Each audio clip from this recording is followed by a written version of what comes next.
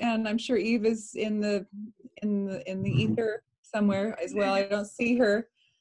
One thing that I found nice for these kind of classes where we have a lot of people is, if you want, after you get to enjoy seeing all the different faces in the grid, if you'd rather just have the speaker view, you can scroll up to the upper right corner, and there you'll either see a grid, and you click on the grid, and then you'll see everybody. Or if you see a speaker view, you click on speaker view, and then you get to see whoever's talking, you know, and then maybe less visual distraction. So if I'm talking, you'll see me. If Eve is talking, you'll see her. Eve, are you here? I'm here. Oh, great. See? If you're on speaker view, you get to see her pop up. Magic. Okay, great. So let's settle in. Thank you, Katie, for making this possible. Mm-hmm.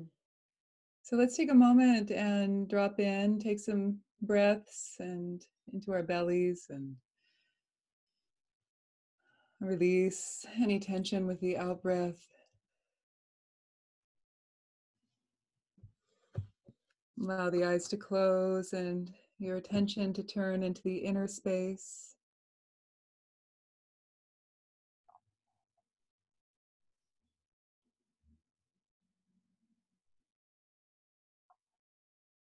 And feel any whirlwind of thoughts or physical, energetic swirlings in the body just come down and settle like the dust in a, or the soot in a muddy pond, slowly settling.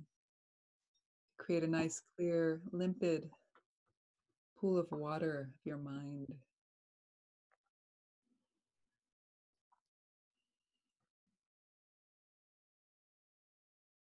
Feel the muscles of your face relax, the muscles of your shoulders relax with each out breath.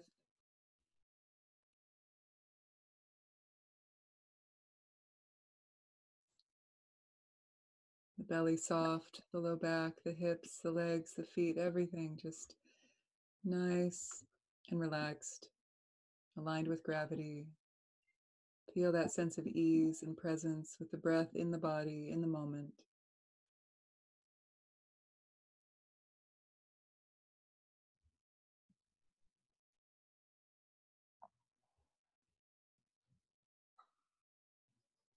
And then from the depths of the well of your being, bring forth a heartfelt motivation for your practice and your study, your life.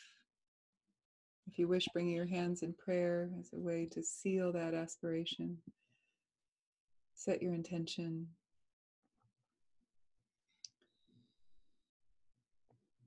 To practice, to be of benefit, to heal yourself and help to heal others.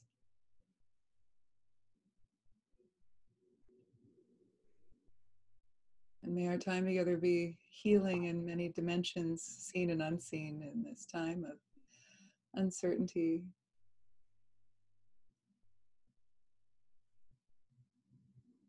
This time of fear, this time of also healing and opportunities.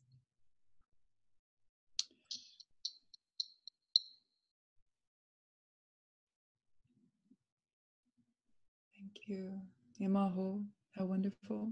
It's a common way of ending a prayer in Tibetan. Emaho, it means, oh, how wonderful or how marvelous. So it's a common way to, like an exclamation point. May it be so. Yeah, Eve. Thank you, Chandra, for opening, and welcome everyone. It's really such a delight for us to be here with you all.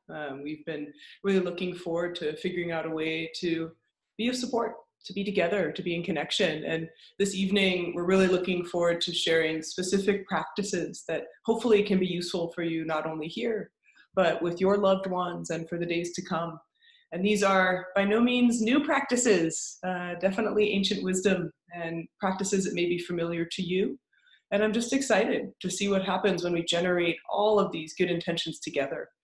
I want to highlight that we are part of the San Francisco Dharma Collective. And so fortunate to be teachers there and fortunate to be Sangha all together. And though we're meeting in a virtual space, we still want to uphold the same core values and expectations of community. And really simply, we can think of that as being compassionate in our thoughts, in our speech, in our behavior, being open and understanding that we have no idea what's going on for everybody else on this call. That's always true, maybe now even more than ever. So as we enter into this virtual space together, I really encourage you to think of our intention together as community, and to be sensitive and thoughtful about what may be stirred up for people here, and maybe make them quicker to feel despair or irritation, and just to be as gentle and as kind as we can with one another, even in this virtual space as we grow in community together.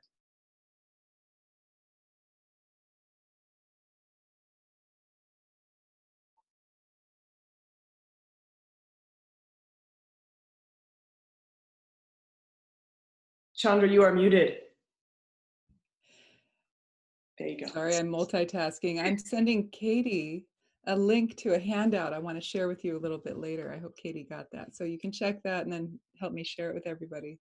Thanks, Chandra. Thank you, Eve, for setting this wonderful container. You know, the word for retreat in Tibetan is tsam, T-S-H-A-M, tsam. It's like aspirated tsa sound, and it literally means boundary. It means to set a parameter so that you feel that you can dive deep in your practice and not be disrupted, or not even, there's even the mental right? As we meditate, we set the intention to not be distracted, to stay present, to stay in our body, to stay with our feelings, present for ourselves. That's a kind of a And so we're setting this boundary also within our Sangha when we meet, whether it's in person or online, or even just sitting in the quietude of our own personal space at home. This kind of idea of having a nice, safe container so that we can all dive deep together collectively or individually. So I appreciate that, and see its value and importance. So we felt like tonight, you know, because of the swift changes in our lifestyles abruptly altering in various ways, that we would really focus on some beautiful practices that we both have found a lot of relief and healing through, which is, of course, the Tonglen practice, which Eve will introduce through some slogans, and then also guide us in a Tonglen or sending and receiving practice. So that's a practice, as many of you may already know, is very close to my heart, and is always a medicinal elixir, and especially the rough times, the tough times. So I like Eve's catchy phrase, Tonglen for tough times. And so we're going to do that. And then later I will introduce a meditation, a mantra, and a visualization for the 20th Tara. There are 21 Taras, 21 aspects of the divine feminine within Tantric Buddhism. And so the 20th Tara is particularly pertinent for this time, because she's the Tara who is the mountain retreat Tara, clothed in leaves, who helps to pacify and heal all diseases and epidemics. So she is the one. And so it's a beautiful meditation, and even I thought that would be fun to share as well. So get ready for a rich night, I hope, of healing for you personally, if you're also feeling at unease, but also as a way to enact our bodhisattva intention to be a benefit in the world, even if we're stuck at home and can't really do a lot physically. Thank you, Chandra. And yes, we were talking earlier, and I think Tonglen is a practice I've seen Chandra just really illuminate the hearts of many people with. She loves it so dearly. And for those of you who've been part of the Sangha for a while, you'll know that she's gone and taught all of the slogans, or all of the kind of teaching part of Tonglen over the course of years. And we are going to look at a couple of those slogans. We don't have years tonight. And then we'll do the actual practice. And I want to introduce this practice of Tonglen with what I hope is a really uplift idea, which is Tonglen really helps us find the opportunity in our suffering, or find the possibility of generating something really beautiful out of anything which is really hard and difficult. This is very, for those of you again who sit with us, you know that this is always our orientation. How can we turn towards? How can we get deeper with that which is hard? How could we even put our head in the demon's mouth, as it were? And in this practice of Tonglen, it's that same emphasis that when things are difficult, when things are hard, there is a possibility of transformation. And the practice itself is one that has some really specific tools that can support us in doing so. If I just say to you right now, any anxiety you're feeling right now, any uncertainty, transform it. No problem. This is great. This is going to help you in your awakening. Maybe you feel a little motivated and inspired, but probably you feel like, okay, where do I even start? You know, especially with these experiences of fear or anxiety, they're so embodied. It can be really hard to just break out of the kind of shell surface feeling of tension. So when we do the practice together, we'll focus on really not just breathing in a shallow way, right? Not breathing in a way that kind of gets caught in our chest or maybe in our throat, but really breathing through and using the breath as transformation. So in the simplest definition, our Tonglen practice requires that we recognize the shared nature of our challenges and difficulty. Right now, that's actually really easy to do. Though we may have a different flavor of our challenge and difficulty, that is something that has risen to the surface right now. All of us, in some way or another, have our lives curtailed, shifted, or changed, whether we can no longer do our high intensity workouts at the gym, whether we are worried whether or not we have any financial stability, whether we miss hugging our friends, right? All of us right now can recognize this is a shared experience of pain. Now, what's really interesting about this is how do we then use that shared experience of pain to transform us? I'm going to give you just a couple of these slogans. These slogans are intended, there's the word slogan, if you haven't heard it before, it could be a little strange. You might think it has something to do with advertising. We're not trying to sell you anything other than maybe bodhicitta. But the slogan here is really intended to have something that you let open your mind, a phrase or a word that really unlocks the potential of your mind and your heart. You know, when you hear someone say a simple word or phrase and all of a sudden you're like, oh, yes, that's what all of these slogans are for, is how do we open our heart?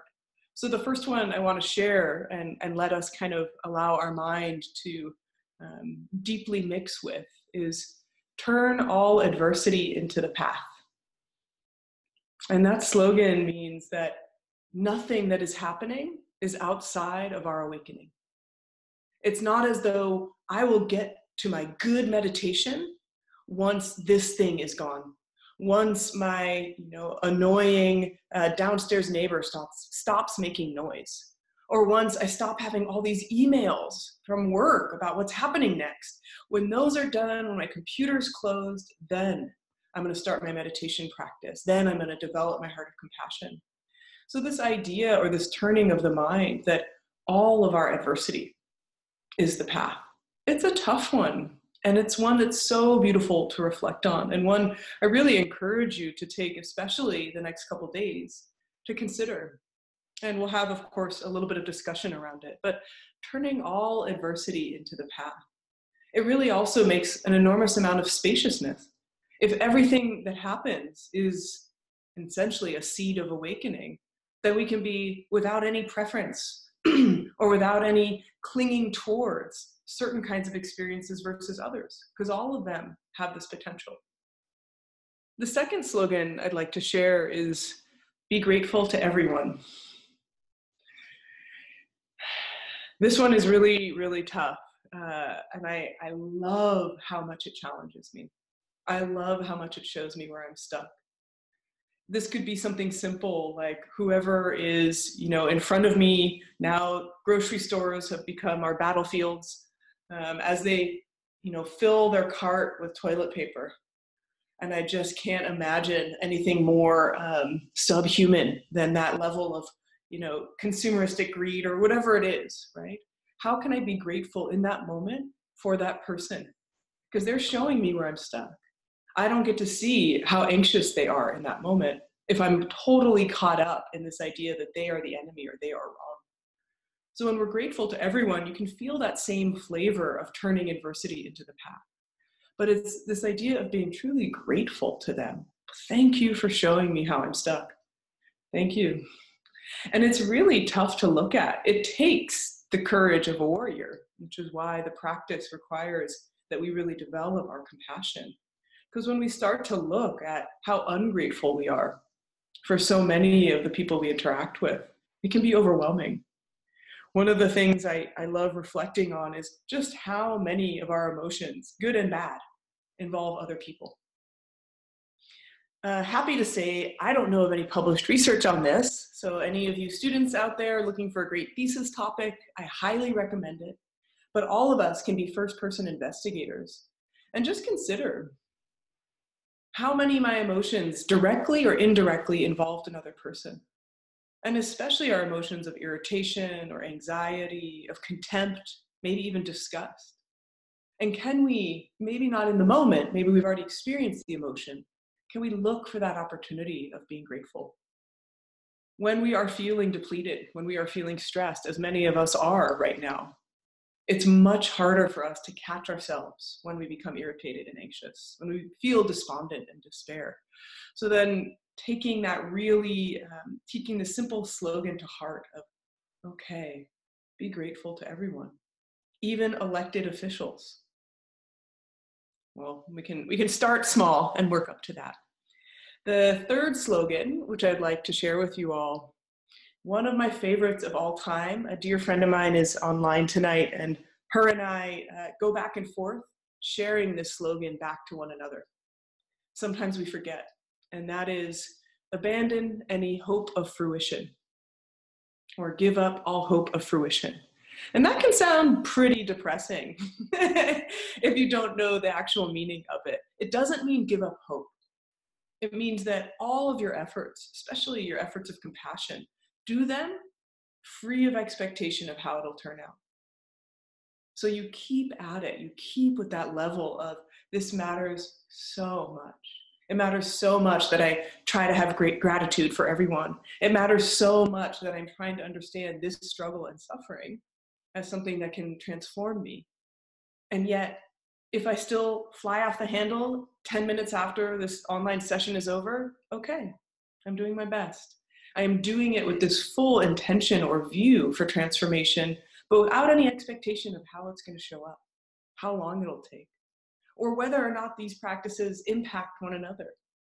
That's a big one. So it's a really beautiful set of three. I'll say them one more time. Turn all adversity into the path. Be grateful to everyone.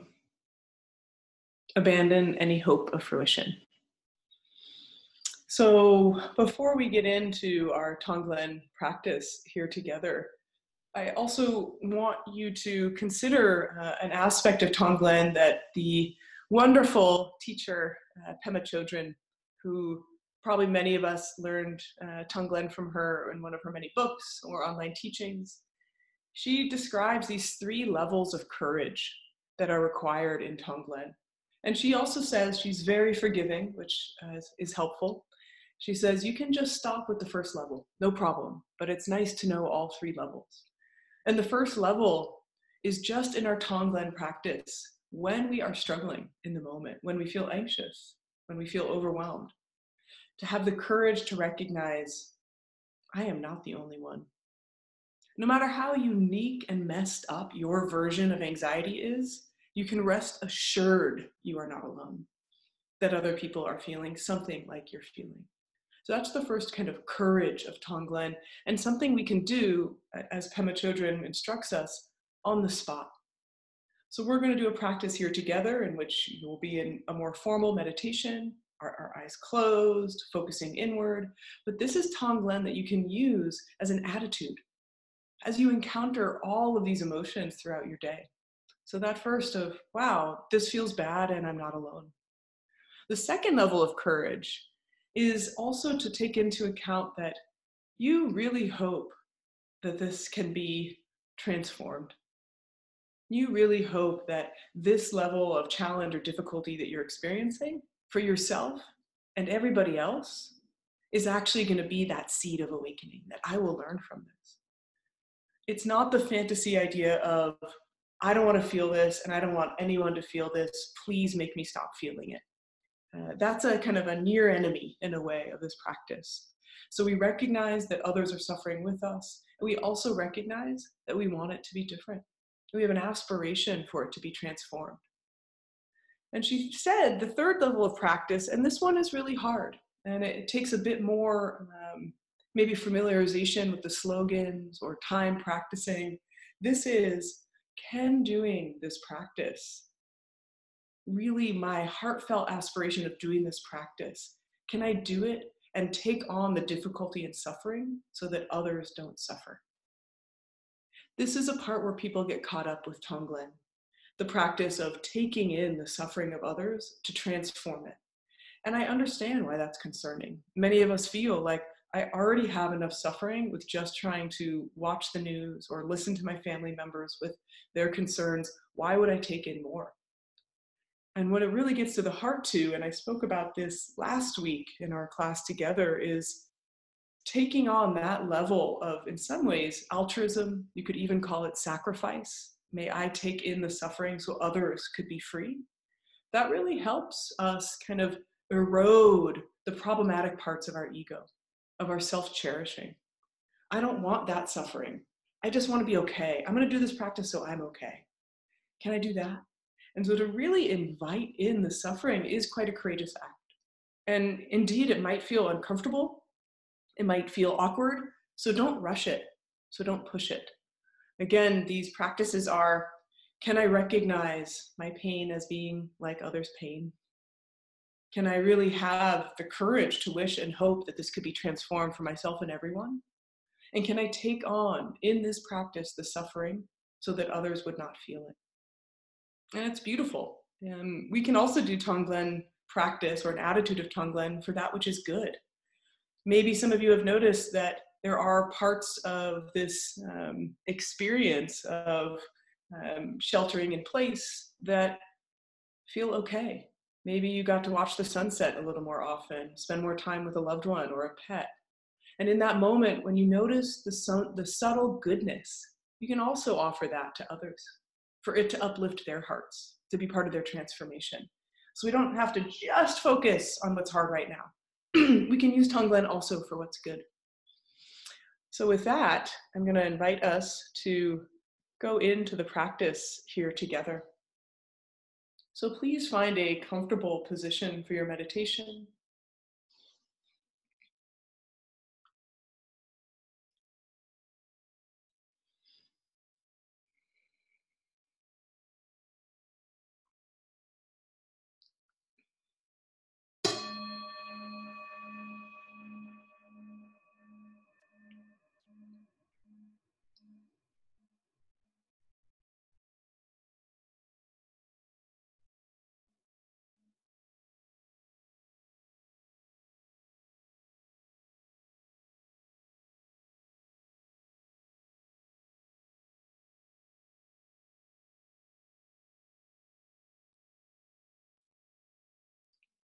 We'll begin this practice by doing Tonglen for ourselves. By simply noticing in this moment what is here right now. Tuning in to the field of the body and the tactile sensations.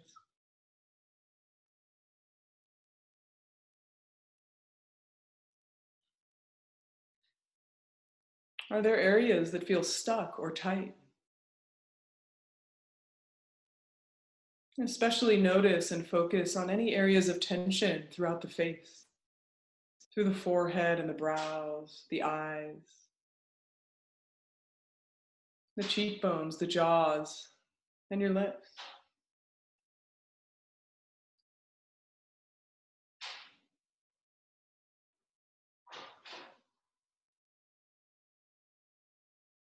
And continue noticing sensations through the body. Inviting in whatever you may have been avoiding or rejecting.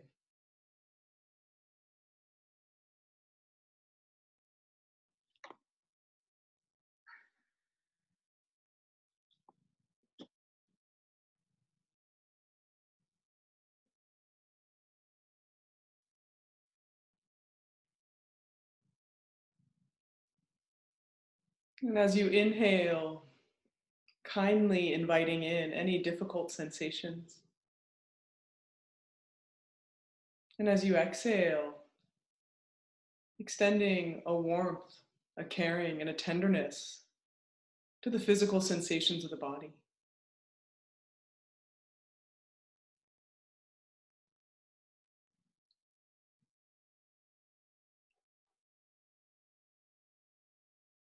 Continue this generous practice for yourself right here of noticing the sensations of the body and extending a tenderness, a spaciousness, a release.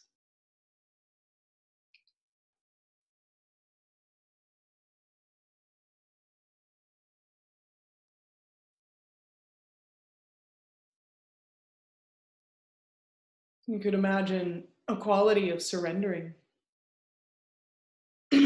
letting go any of the tension, agitation, or tightness throughout all the muscles in the body,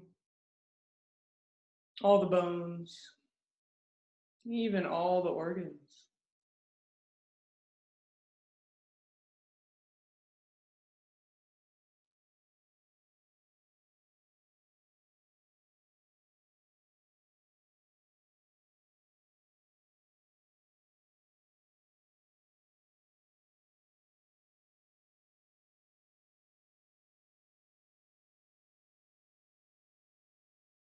While still feeling grounded within the body.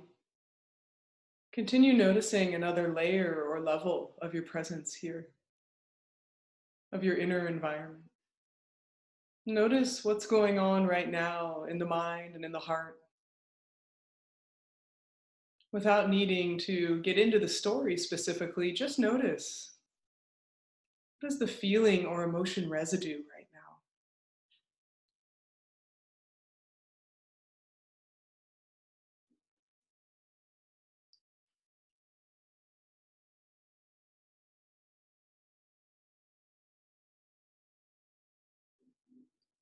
And again, welcoming with a befriending attitude, whatever is here right now.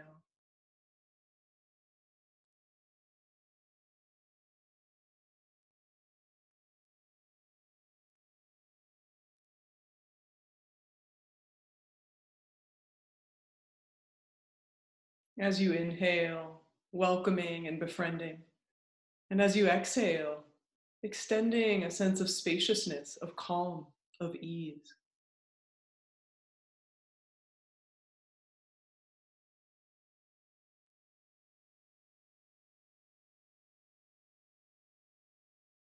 Using your full, slow breath to draw in, recognize, and befriend.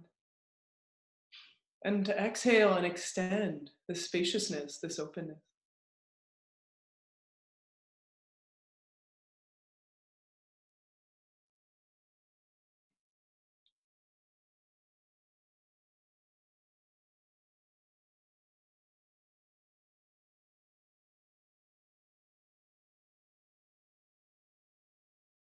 Whatever thought, memory, image, or worry may arise as you're doing this practice,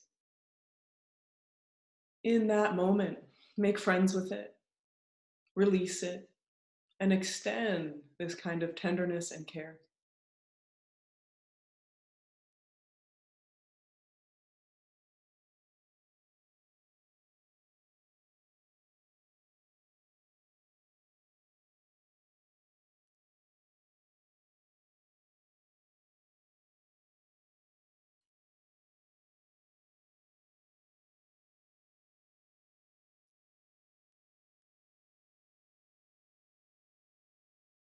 Now we'll gently shift.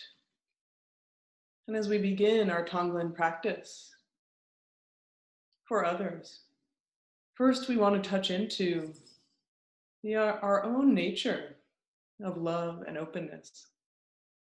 We can do this by reflecting simply on all of the love which we have received up until this moment. And considering all the love which we have extended up until this moment.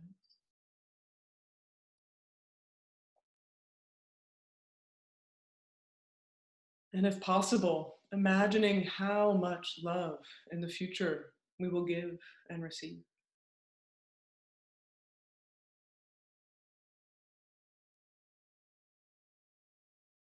And letting that recognition of what is nearly an infinite source of love really fill up the space of the chest and the body. Feel and touching into this intrinsic, innate capacity to love, to receive and extend.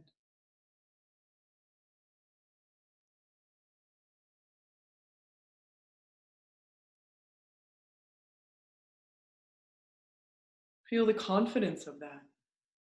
Though our heart can be broken, this love is so much greater.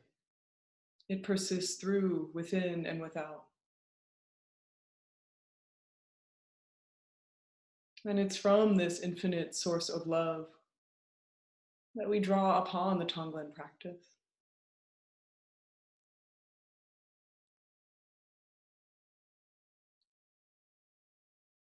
We can begin by considering one aspect of the challenges of our time right now. This could be the feelings of social isolation.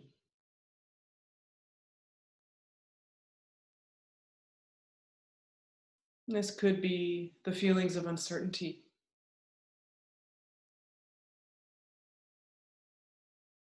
Maybe someone specifically in your life comes to mind. Maybe a group of people who you know to be struggling or suffering. Though it may be hard to choose just one, let's begin by just considering one aspect of the challenge or difficulty that is present right now.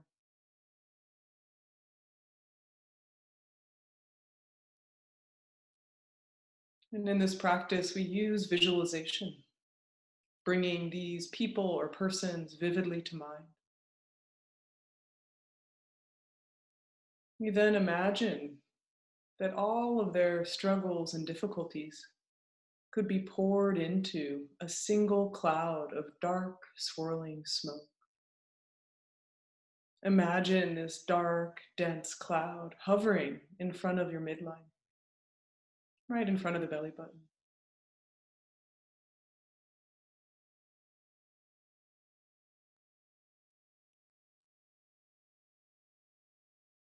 And with our practice, our aspiration is to transform this suffering of others, to take it on, and then release it as clear light and love.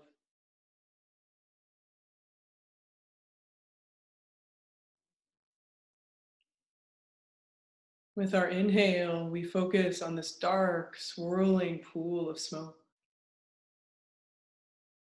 And we draw it in to the area of clear light, which is at our heart. And we don't hold it there. We don't absorb it in. We exhale that dark smoke out as clear light. So considering the motivation again of this practice, that we recognize there is no boundary between the suffering of others and our own, that we have an intention to transform it, and that we care to take it on, to be of service to all with our compassion. Imagining this dark pool of smoke representing the struggle and suffering of others in the world right now. And drawing in that dark smoke into the radiant light of our heart and extending that out as love and warmth and spaciousness. Continue this process with your inhale and exhale as slowly as you would like.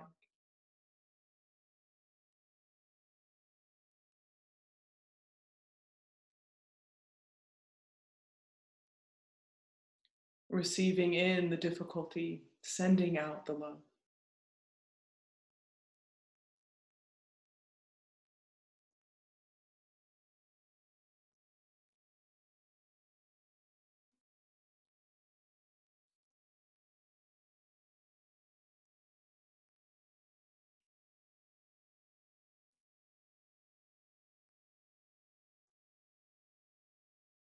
If you start to lose focus or get spaced out, just again bring to mind vividly the specifics of the struggle you're considering.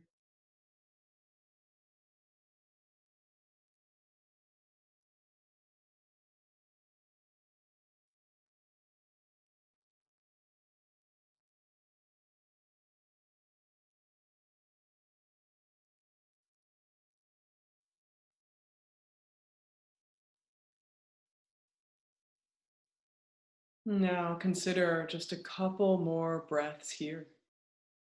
Imagining that dark cloud of smoke is becoming lighter, less dense, nearly immaterial. With renewed aspiration and intention, take in these lost, dark wisps of smoke to the radiant light at your heart and extend out in all directions, considering this wish. May all of us feel connected. May all of us feel the warmth of love. May all of us know our own true nature.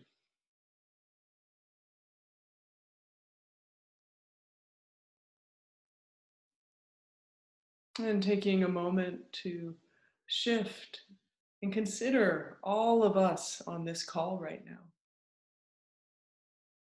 All of us with some unique flavor of struggle and difficulty in this moment. And all of us connected to others who are also having difficulty and struggling. And without the full visualization, just touching into that heartfelt aspiration and motivation. May we all take on just a little bit for one another. May we all transform with the radiance of our heart and love, a little bit of what we are coping with and moving through. Using our breath to draw in this heartfelt aspiration, to be directly connected to one another with an aspiration of compassion. Drawing in and extending out that care.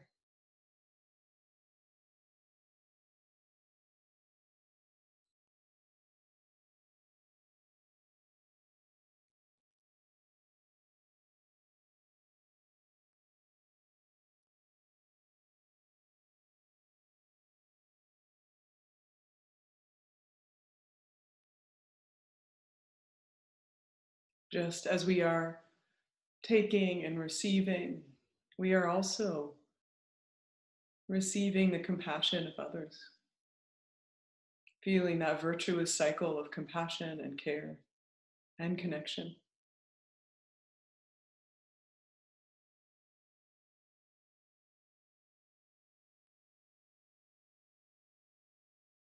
And releasing all visualization and aspiration, and resting in the breath and the body.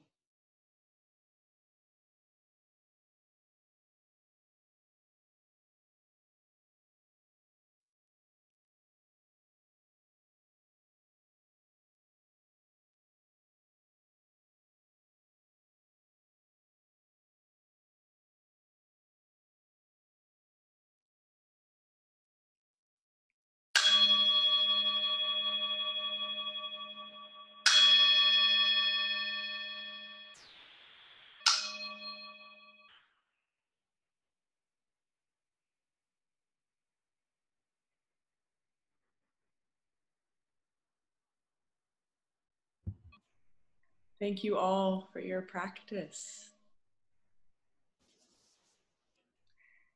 We would love to hear some of your questions or reflections on this practice. And Katie, maybe you can help us find some that are coming in.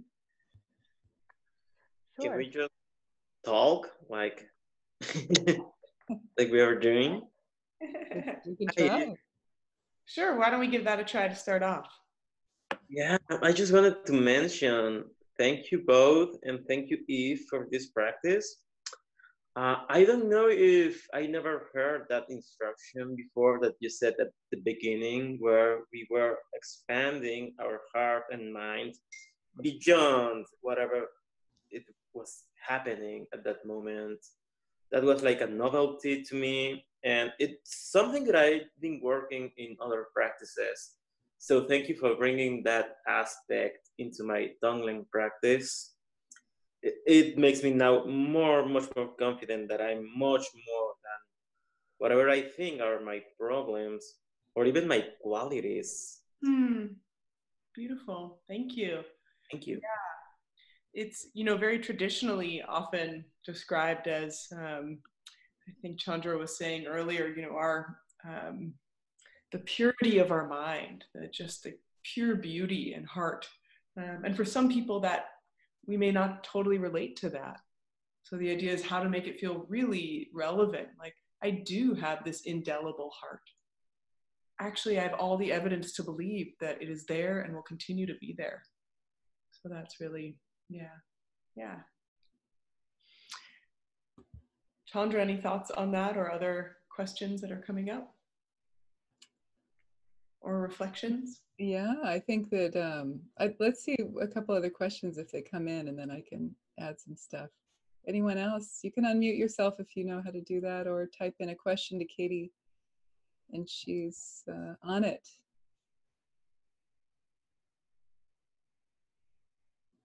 I'm curious how people felt that, breathing in and breathing out. The Tonglen can be challenging for people when it feels really big, whether it's disease, epidemic, breathing in, but this limitless heart, especially the beginning of that practice, where or towards the middle beginning, where you said, feel the love you've received, the love you've given, the love you may give in the future. That really just felt my heart like exponentially starting to expand, and a natural capacity to breathe in the coronavirus, or at least the suffering that I imagine is happening throughout the world, what I see on the news and around our community, and then transform light and love. And that helped my heart really pop open. So thank you. I had never heard that before. I wonder how it was for other people too.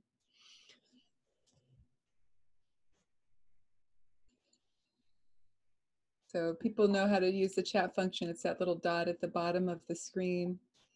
You can click on it and then write it in there. Or I'll comment. Okay, good.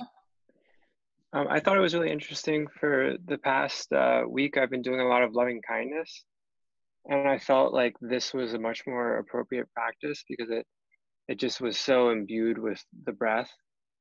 And I feel like this virus is attacking people's ability to breathe. So I really resonated with it. Thank you.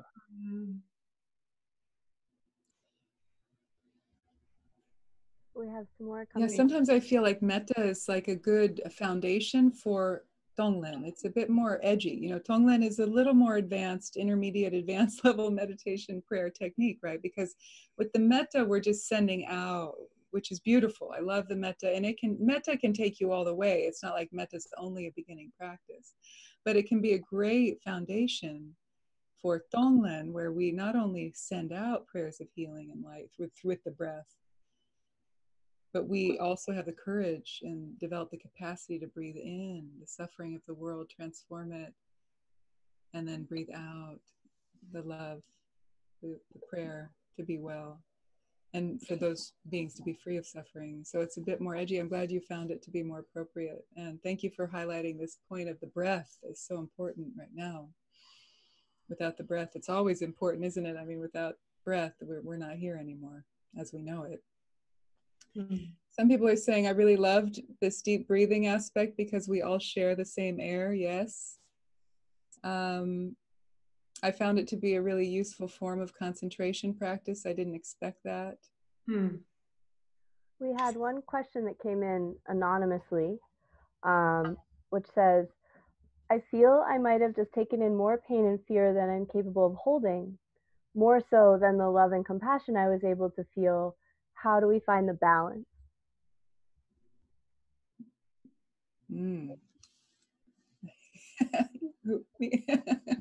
Okay, that is a great. This comes up. This is why Tonglen. I think Eve gave a great introduction, but it can take a while for people to develop the feeling that they have the capacity to take on the so-called suffering of others. And there are kind of step-by-step lead-in practices that you can do warming up to it as well, not just metta, but other practices as well. And also just a more in-depth study of the beautiful slogans. There are 59 slogans in the main Lojong text that we study. There are many different Lojong texts, by the way, but one of the most popular ones is by a Tibetan master named Chekawa Yeshe Dorje, who synthesized Atisha's teachings. Atisha was Indian. He was an Indian Buddhist master who came from India to Tibet in around the 11th, 12th centuries. So Chekawa Yeshe Dorje synthesized those slogans into 59.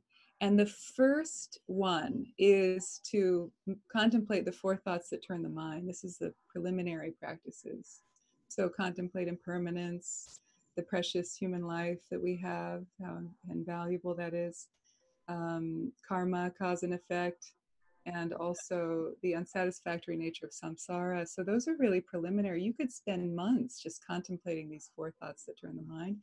And then after that first slogan, after you've done that, then you would study what's called the absolute bodhicitta, which means you're studying the teachings on interdependence and emptiness. Mm.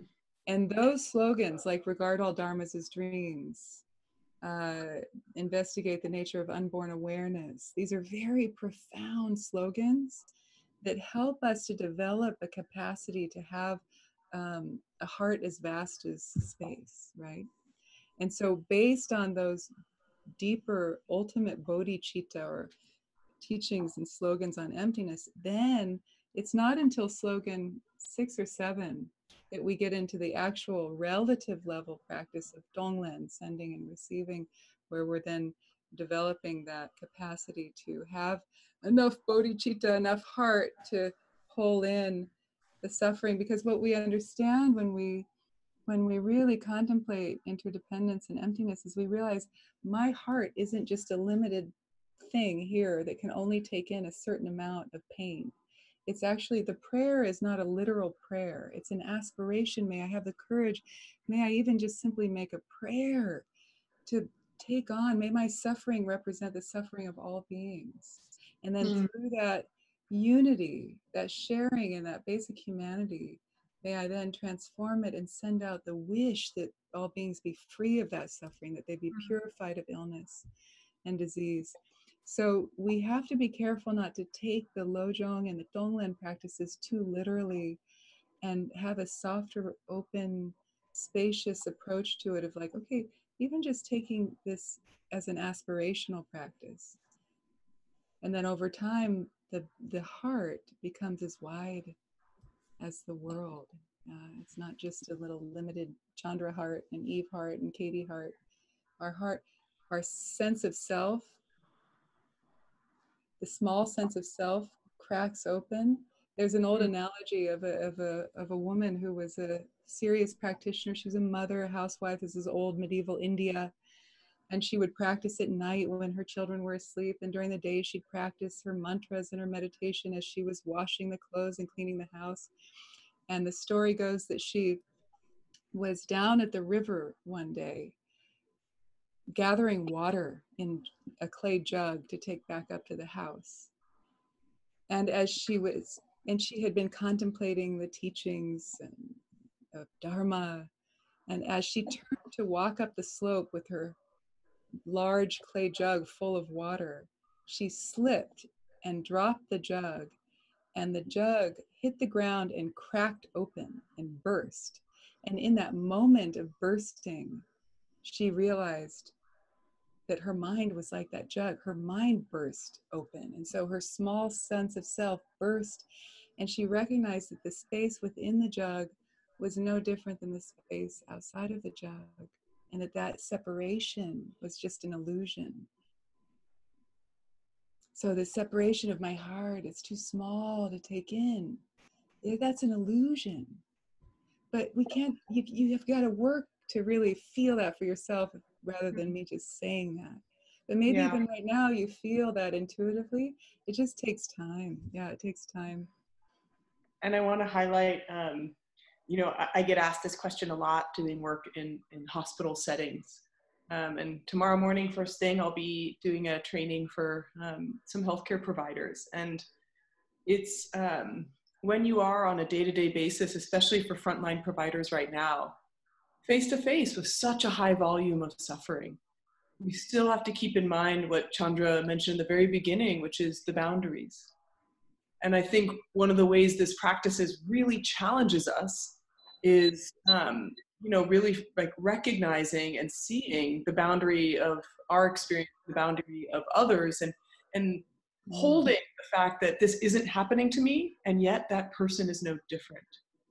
And that's tough. That's a tough one to really hold. And it's what, in psychological terms, we would call a reappraisal.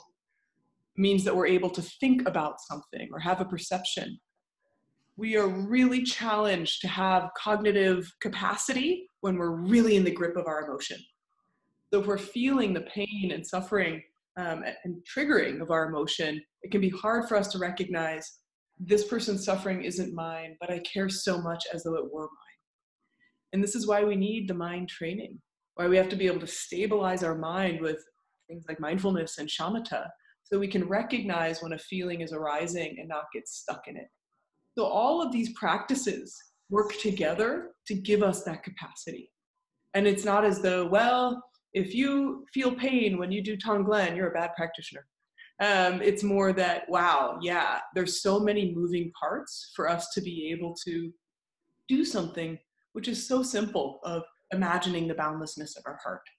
Because it really does go counter to, in some ways, the feeling of self-protection, which is an innate quality of us as humans. We want to avoid suffering, we want to survive, we want to feel good. And so I think it's a really beautiful one to experiment with. And we can try with things that might be a bit softer or easier. But in the caring professions, especially for folks right now, I think there will be suffering and pain. And so to maybe keep in mind that this suffering and pain isn't just useless. This suffering and pain, I'm going to dedicate it so that others can feel free from it. I'm going to dedicate it so I can be working on my own heart. I think it's the second arrow, not just I feel overwhelmed by suffering, but I feel overwhelmed by suffering and I shouldn't, right? It should be different. So we just work kind of moving in the edges bit by bit so that we can open our heart and have it be, I love that, vast as the ocean. Yeah. Maybe one last question, if there's one, Katie, that pops out to you. We had a hand raised, but it just went down. So let's see. Yes. Yes.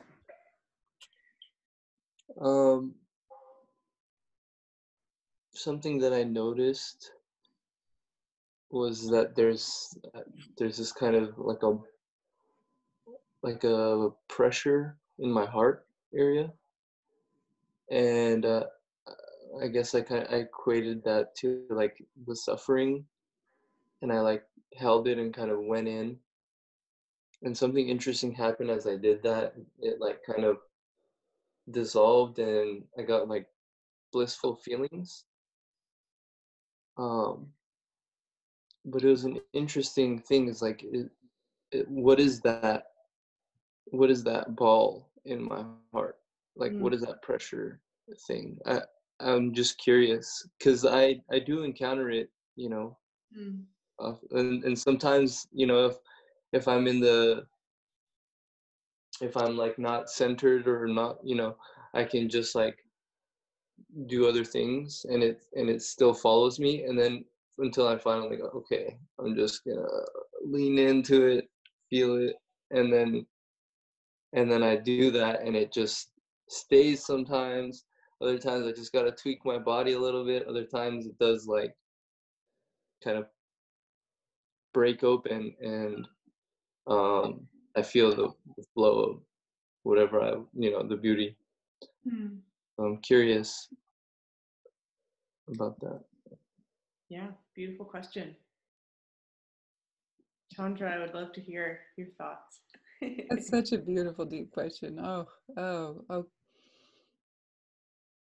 I recognize what you're talking about. I've had that too, and also in not just my heart, but in other parts of the body, maybe other energy centers. There can be pressure or a feeling of like knotted up energy, and as long as we're kind of ignoring it or trying to push it away, it can kind of just hibernate there, or sometimes come out and get even stronger. And then when we turn to it and listen to it or love it or let it in, one time I even had the feeling of devouring it, you know, like eating it.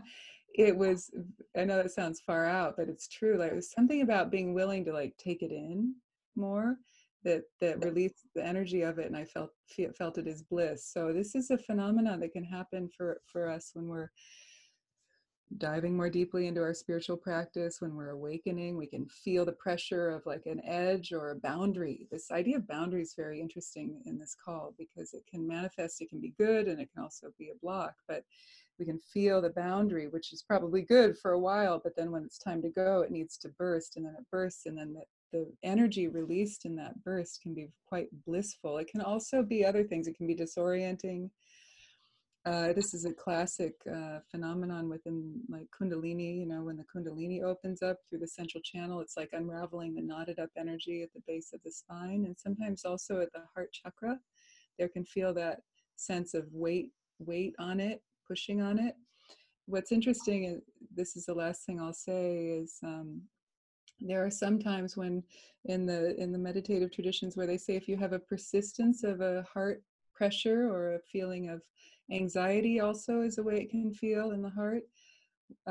We have to be careful not to get overly ambitious with our meditation practice. It's actually a time to like ease off and take a walk, or have a cry, or get a massage, or go for a swim, you know, just release any kind of pushing or pressure that we might be efforting in our actual spiritual practice, and loosen and let that unravel, so that that energy can dissipate, because we don't want to create an imbalance in the heart chakra or the heart center as well.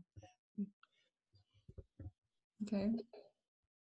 Thank you. Okay, good. So now we're moving into the, yeah, thank you for your questions, everybody. And we do see some comments too, very beautiful comments. And I do want to thank the anonymous call for the courage. Somebody did write that in, thanking you for your anonymous question. It's not easy to ask these questions. You know, we always want to get things right. And then what if we're the one in class that doesn't get it or isn't feeling it? So always these questions are welcome. And sometimes with our first dose of medicine, it tastes bitter and we don't quite get it. But then if we take it a little more, it can start to feel sweet, and the body can even crave it. So now we're going to end with some high-tech Buddhism. You know, I always like to say tantric Buddhism, or Vajrayana, which means the diamond vehicle, is very much based on the early teachings of Buddha and the wisdom of India. And then it flowered during its renaissance around the 5th century CE into I would like to say like a high-tech, a technology to use the mind to help transform and purify the mind. So I'm going to take you on a ride. We're going to have a high-tech Dharma experience in the last half hour or so of our call. And I'm going to share my screen. So in Tantra, the high-tech part of it is that we're using mantra, visualization, pranayama, so breathing exercises, which Tonglen is just the tip of the iceberg. It's quite simple but beautiful. But so pranayama, the yogas, movements through the bodies to purify the channels in the body, just an understanding of chakras and channels and prana, all of that is tantric technology. You see it in Hatha Yoga, you see it in the Hindu tradition as well as the Buddhist tradition. You also get little hints of it in the Jain tradition as well, as you would never think, but also there's some within the Muslim tradition as well. It's not that common. So, but for the most part, this practices of mantra recitation, visualization, deity, yoga it's called, and yoga, pranayama, also sexual union, that's all found within Tantra, because we're using the body and the mind to awaken in this body. So it's not about going up and out of the body to wake up, but it's about really becoming a Vajra body, purifying your mind and your body so that you become this adamantine, diamond-like, luminous body here and now, not sometime later, like when we die and go to heaven or something. So it's about heaven on earth, enlightenment through embodiment, integrating all the senses, the pleasure, the pain, sight, sound, taste, touch, smell, thought, feeling, into the path of awakening. What Tonglen is about too, in a certain way, transforming adversity onto the path, transforming all joy and adversity onto the path. So both pleasure and pain. Okay, so during the Tantra era, many different deities, both goddesses. What's interesting about Tantra is the feminine became very important, and it was wonderful. So as a woman, I feel very drawn to these teachings because we really see an embracing and an elevating of women to be of equal status with men, and also an appreciation of a non-gendered absolute truth, and also the union between the two polarities of masculine and feminine.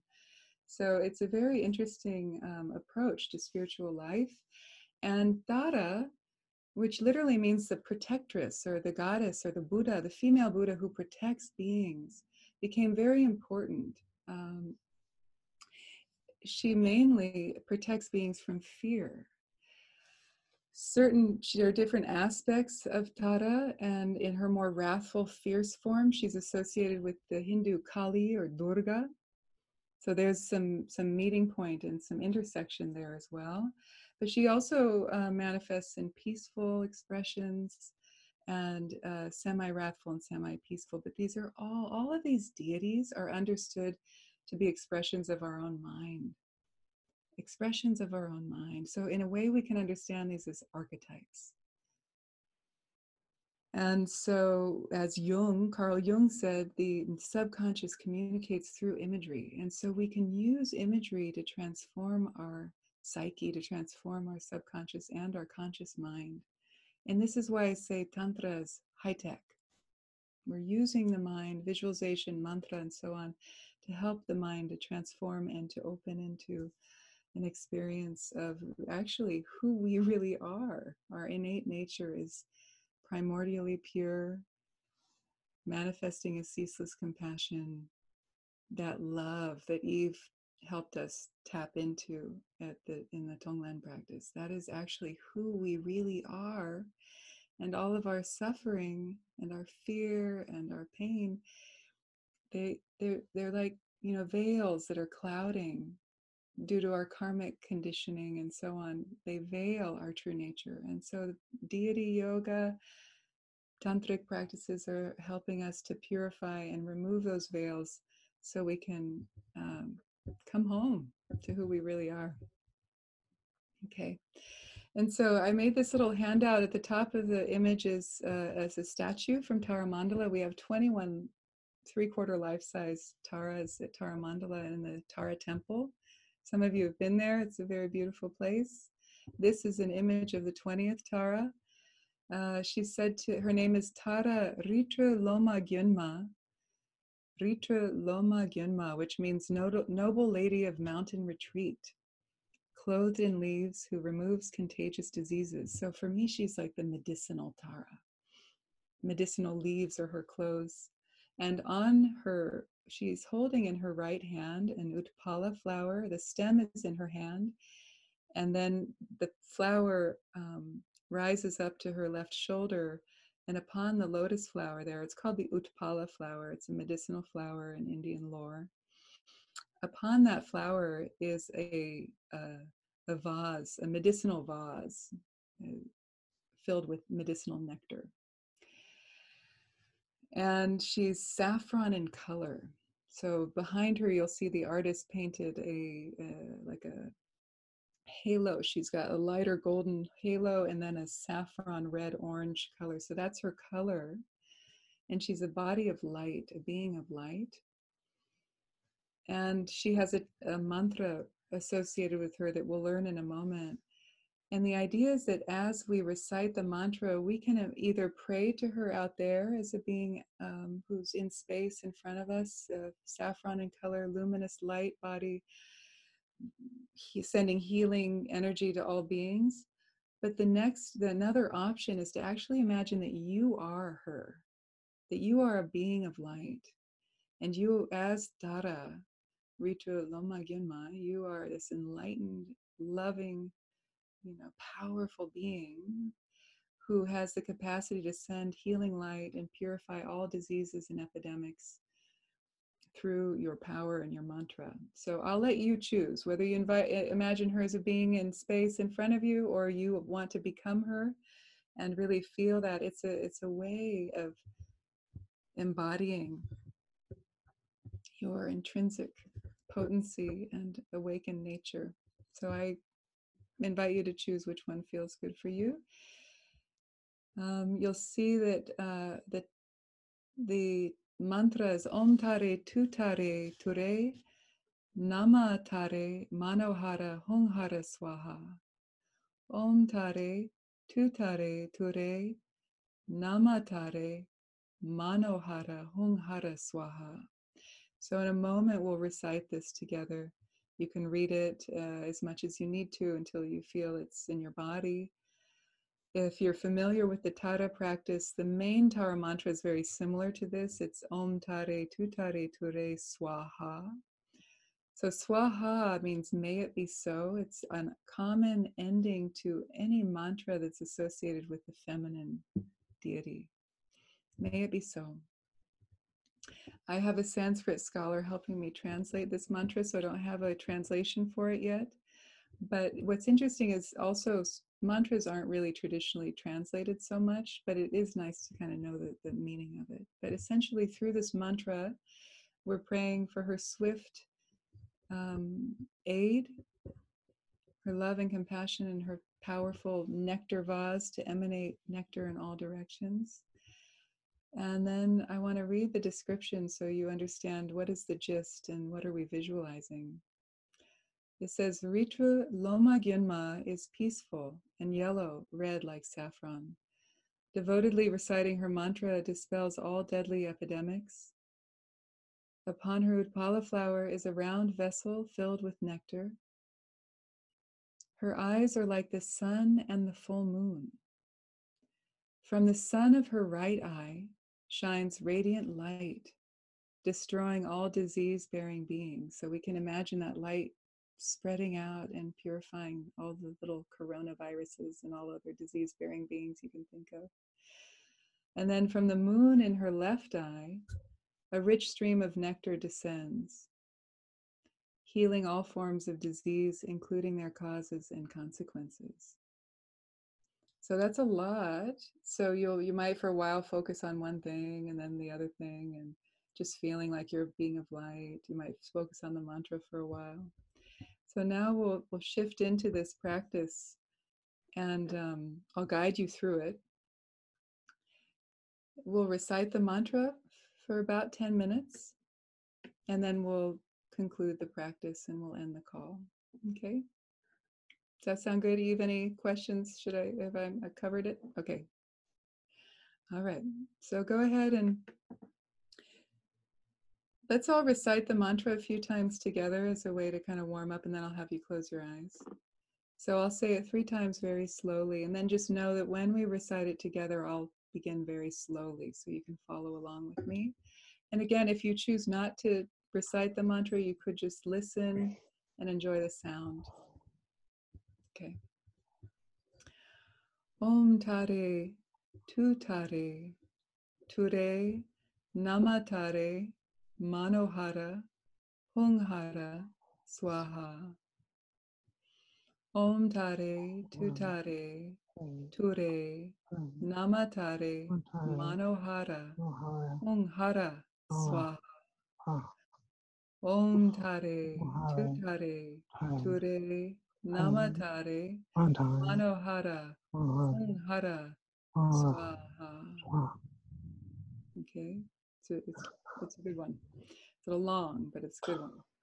Okay, So I'm going to ask people to mute themselves. I love the idea of all of us sounding together, but because of delay, it can be distracting. Thank you. We've tried, believe me, we've tried to do it all together before, and it's not quite as good as we want it to be. So, but feel free to recite it out loud or quietly to yourself. So now let's drop in, find a comfortable seat, and take a few deep breaths, settling in.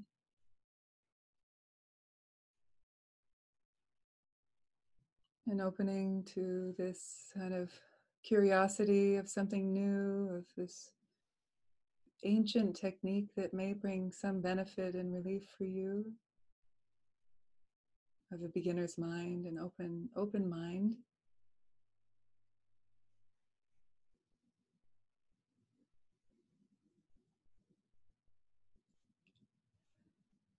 And either gently gazing at the image of Tara or bringing her to mind in your mind's eye. Feel and sense this benevolent, loving female Buddha appearing yet empty in front of you and above you in the space. She's a being of light, not material like a normal body. She's appearing yet empty like a rainbow in the sky, luminous, vibrant, loving. And she's saffron, red, golden color.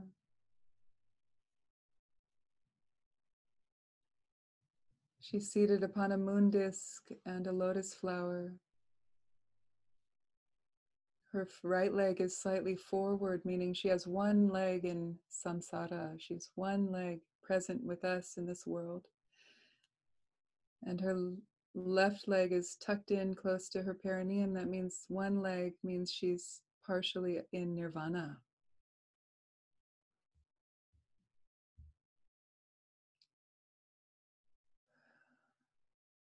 Her left hand is at her heart, holding the Atpala stem. And atop the flower is a vase of medicinal nectar. Her right hand is on her knee and palm facing forward. This is the mudra of generosity.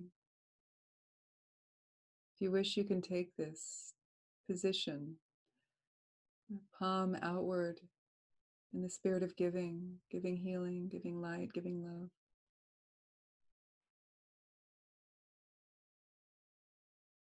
So feel Tara and her protective healing power. You can either imagine her in front of you, or you can just go ahead and imagine now that you are her. In either case, she's a being of light, power, and potency. And from her right eye, the right eye is like the sun, and it emanates rays of light, of healing light. It pacifies, cures, destroys all disease-bearing beings. And from her left eye, which is like a full moon, flows healing nectar. This stream of nectar descends and heals all forms of disease, including their causes and consequences.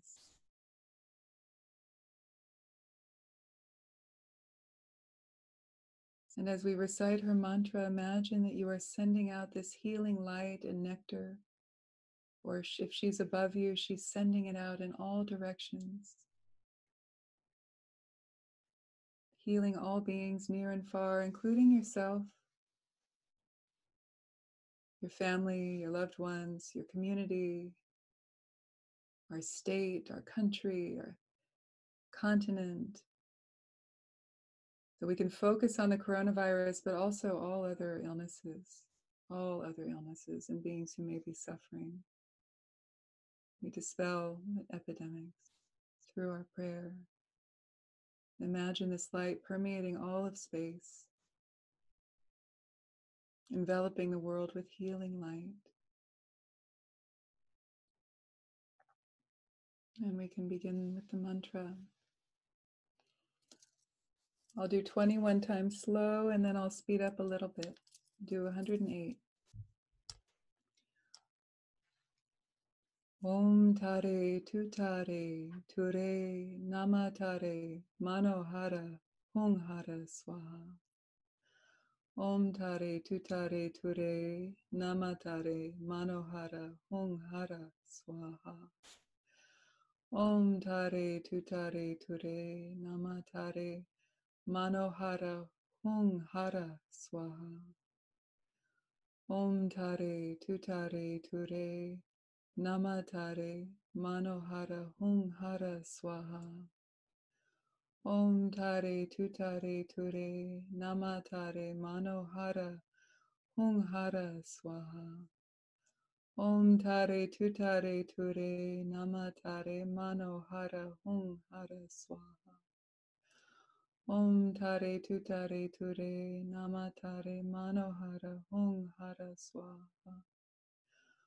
Om Tare Tutare Ture Namatare Manohara Hunghara Swaha. Om Tare Tutare Ture Namatare Manohara Hunghara Swaha. Om Tare Tutare Ture Namatare Manohara Hunghara Swaha. Om Tare Tutare Ture Namatare Manohara Hunghara Swaha.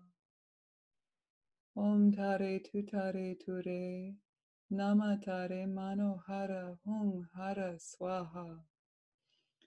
Om Tare Tutare Ture Namatare Manohara Hunghara Swaha. Om Tare Tutare Ture Namatare Manohara Hunghara Swaha. Om Tare Tutare Ture Namatare Manohara Hunghara Swaha. Om Tare Tutare Ture Namatare Manohara Hunghara Swaha. Om Tare Tutare Ture Namatare Manohara Hunghara Swaha. Om Tare Tutare Ture Namatare Manohara Hunghara Swaha. Om Tare Tutare Ture Namatare Manohara Hunghara Swaha. Om Tare Tutare Ture Namatare Manohara Hunghara Swaha. Om Tare Tutare Ture Namatare Manohara Hunghara Swaha. Om Tare Tutare Ture Namatare Manohara Hunghara Swaha. Om Tare Tutare Ture Namatare Manohara Hunghara Swaha. Om Tare Tutare Ture Namatare Manohara Hunghara Swaha.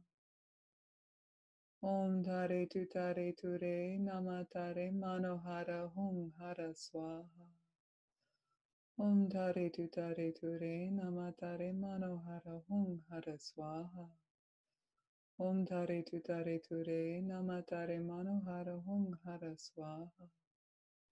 Om Tare Tutare Ture Namatare Manohara Hunghara Swaha. Om Tare Tutare Ture Namatare Manohara Hunghara Swaha. Om Tare Tutare Ture Namatare Manohara Hunghara Swaha. Om Tare Tutare Ture Namatare Manohara Hunghara Swaha. Om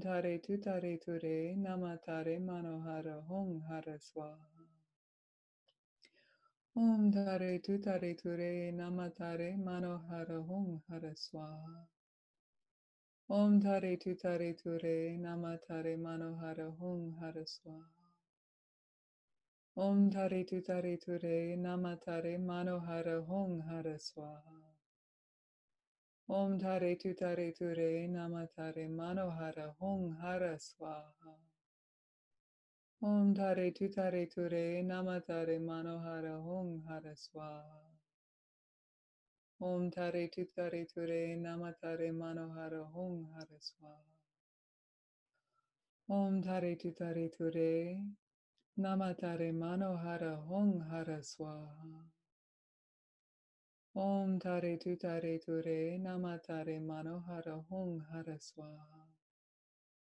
Om Tare Tutare Ture Namatare Manohara Hunghara Swaha.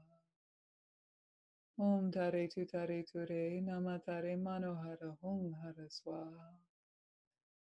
Om Tare Tutare Ture Namatare Manohara Hum Hara Swaha. Om Tare Tutare Ture Namatare Manohara Hum Hara Swaha. Om Tare Tutare Ture Namatare Manohara Hum Hara Swaha. Om Tare Tutare Ture Namatare Manohara Hum Hara Swaha. Om Tare Tutare Ture Namatare Manohara Hum Hara Swaha. Om Tare Tutare Ture Namatare Manohara Hum Hara Swaha. Om Tare Tutare Ture Namatare Manohara Hum Hara Swaha. Om Tare Tutare Ture Namatare Manohara Hum Hara Swaha. Om Tare Tutare Ture Namatare Manohara Hum Hara Swaha. Om Tare Tutare Ture Namatare Manohara Hum Hara Swaha. Om Tare Tutare Ture Namatare Manohara Hum Hara Swaha. Om Tare Tutare Ture Namatare Manohara Hum Hara Swaha.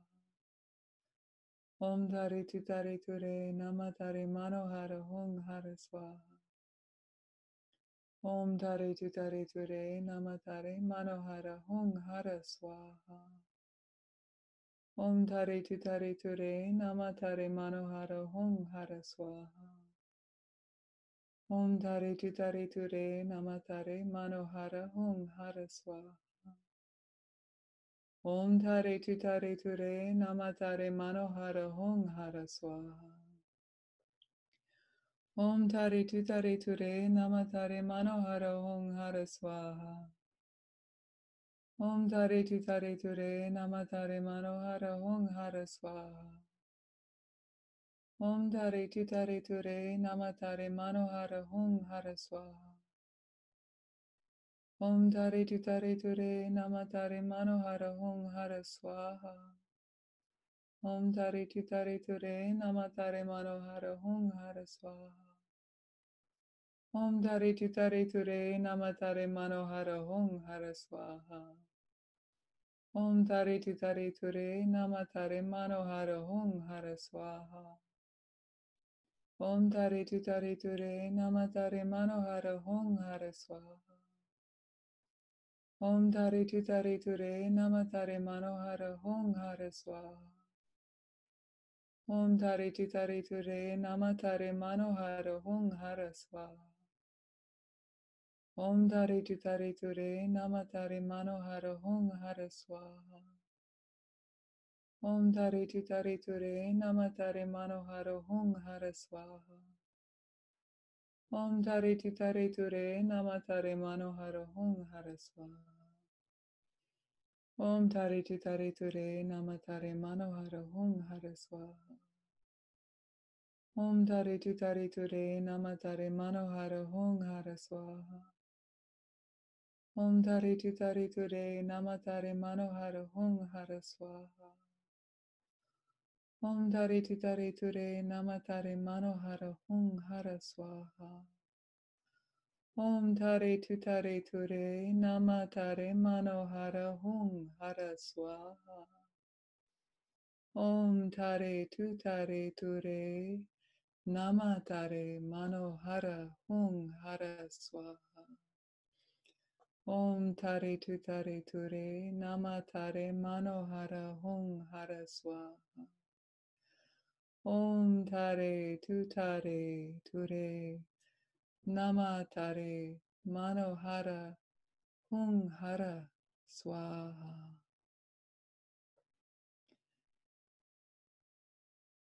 So now imagine that Tara dissolves into radiant light, golden saffron light.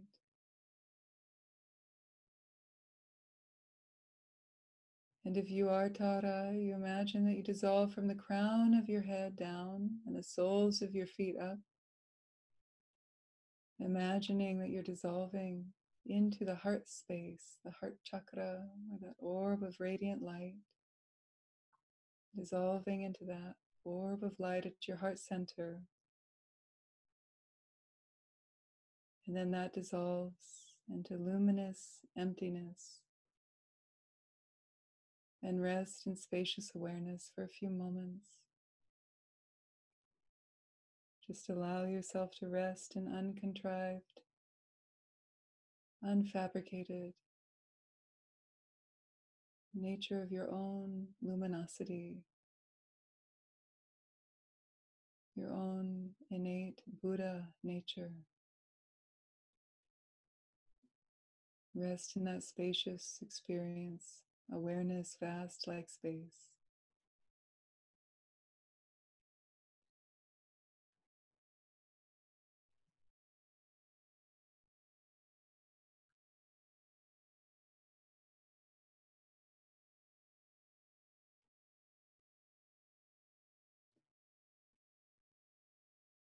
And then coming back into your body, feeling your feet or your hips on the ground,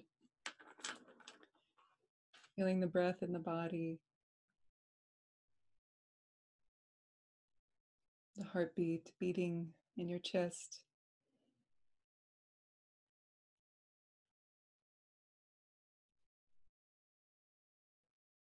And feel the solidity of your normal human form, but merged with, integrated with that luminous light body of Tara, that healing capacity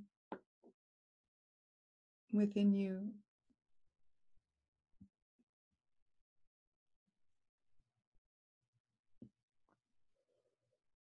And we can end this meditation practice with a prayer of dedication, dedicating for the benefit of all beings through our practice of Tonglen or mantra, mindfulness, whatever our practice might be, even a practice of kindness and awareness. May we be of benefit in the world, and may this energy spread out in all directions and bring healing and a swift cure for this disease and all diseases, especially the disease of separation and ego clinging that separates us from our true nature.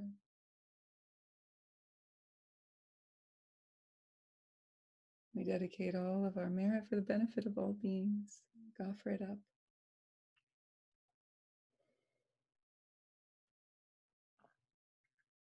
E maho, how wonderful. May it be so.